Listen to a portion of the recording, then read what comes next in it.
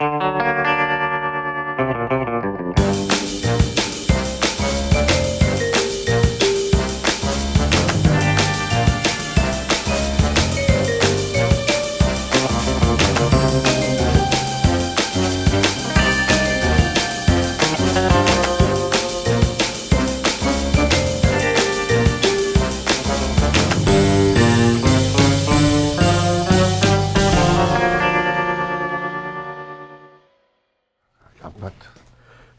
guys,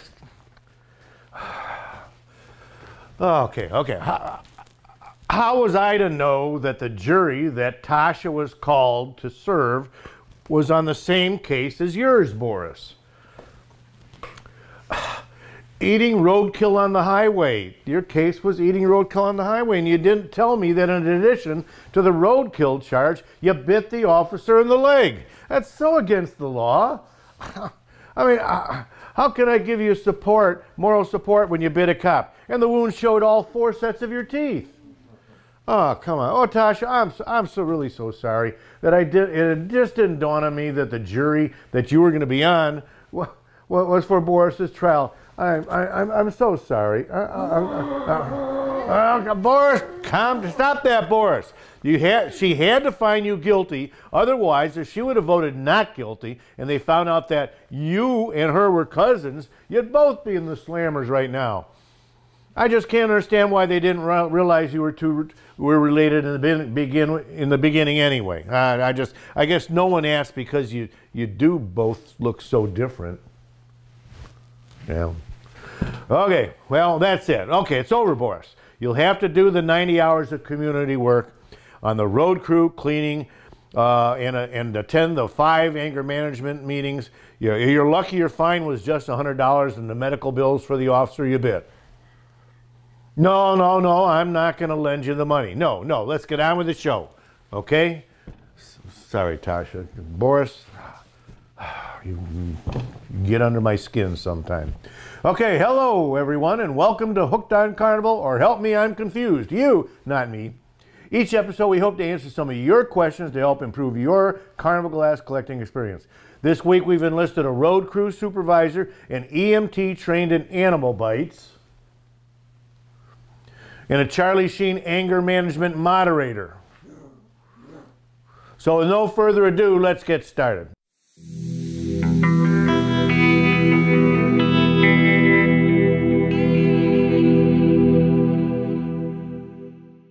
Natasha, first question, please.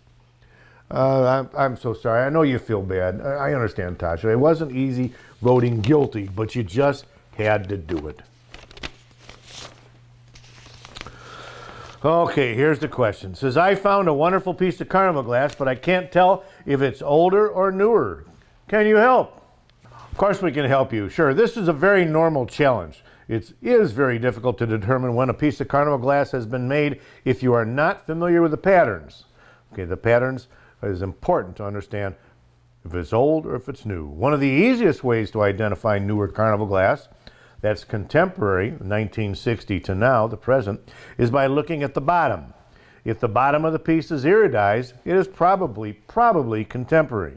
The vintage glass, vintage prior to 1930, was usually held in a snap while it was being sprayed with the iridescent mixture, so the bottom wasn't sprayed. Let's take a look at over here. You can see what a snap is. Here's a piece of Carnival glass. This is old, okay, and when this came out of the mold, it was grabbed by a snap, okay, and the snap would grab the bottom of the piece of glass and held it while they sprayed the metallic salts on the piece of Carnival glass on the inside and very often on the outside also.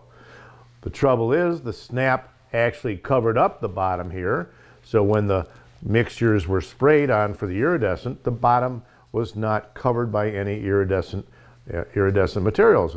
Okay, so the bottom just looks like standard glass, where the iridescence mostly on the inside and on the outer part of the piece, but not on the base where it was covered by the snap. Okay,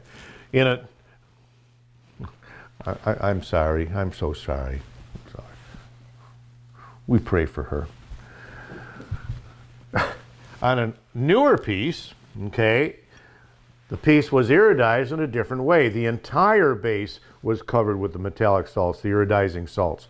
And the interior of it was also the same thing covered there too. So if you look at the base of a new piece, again, this is a new piece, you can see that the entire base is iridized, okay? So that's one of the main ways of telling whether something is older or new. Also, if you can learn the patterns, you can easily determine if it was original or a reissue, okay?